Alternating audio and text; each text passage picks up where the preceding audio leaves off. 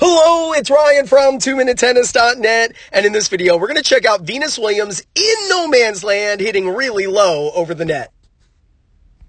Now, this video is courtesy of Jorge Capistani Tennis on YouTube. Make sure you subscribe to his channel. I have put his link in the description below. All right, here's a common situation. You're pulled into no man's land, and you got to hit a forehand, well, or a backhand, whatever. It's either. And guess what happens? Players typically hit this ball out.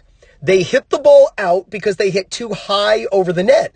And then the ball lands past the baseline. Now, some people say, yeah, but you got to increase spin and all that. Look, I get it. You can add more spin to help bring that ball down into the court. But the average tennis player, especially those who watch YouTube videos, it's going to be in their best interest to aim low over the net. I mean, heck, I'm literally showing you Venus Williams doing exactly that. So when you get a short ball, have it in your mind that you are going to hit the ball low over the net. I don't care if it's a slice approach shot. I don't care if it's a slice backhand, forehand. If you're hitting a topspin shot, think of hitting low over the net. Why don't you get a bucket of balls, stand in no man's land, just drop the ball and just practice hitting low over the net, and then drop another ball, hit low over the net, and just do some drop feeds. Feel what it's like to mentally execute the shot you're trying to attempt, right? So you're thinking, how do I get this ball low over the net? If you hit the net, that's not the worst mistake. At least you were trying to hit low.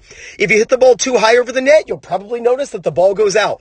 The key to handling this shot, you get a short ball, is you got to make sure that when the ball crosses the net, it crosses quite low over the net. Even if you have a lot of topspin, it's a good idea to hit low over the net. Otherwise, the ball can carry long. Now, what are some things that you can do to help you hit low over the net? Well, first, we already talked about it.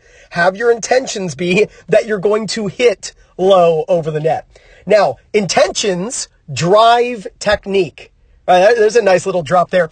Intentions drive technique. So if you have the right intentions, you'll use the right technique. So her intentions are to hit low over the net. So look how she is closing her racket face. Right? It's vital if you want to hit the ball low over the net with consistency that you close the racket at the moment the butt cap is pointing at the ball. And it doesn't matter if you use the Roger Federer style forehand or the Serena Williams, Venus Williams, Martin Del Potro forehand style. It doesn't matter. ATP, WTA, it doesn't. All you got to do is make sure at the moment your butt cap is pointing at the ball that your strings are facing down. It doesn't have to be flat down to the ground. Depending on the grip, it'll vary, but you want the strings tilted down.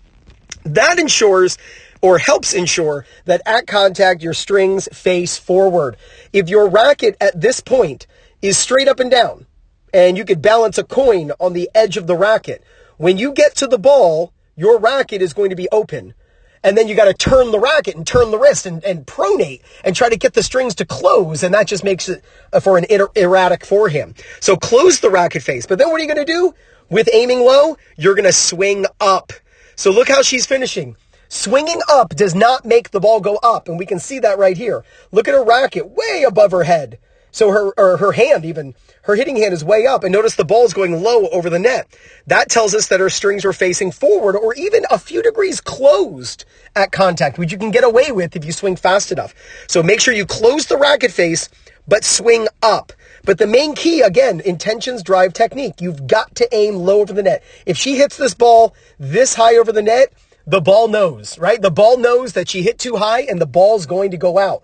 So when you move forward inside the court, aim low. Have it in your mind that you're going to hit the ball low over the net. And you do that by closing the face and swinging up. You do this, there's no doubt you're going to gain confidence, win more matches, and play much better tennis. This is Ryan Reedy from 2minutetennis.net. You got this.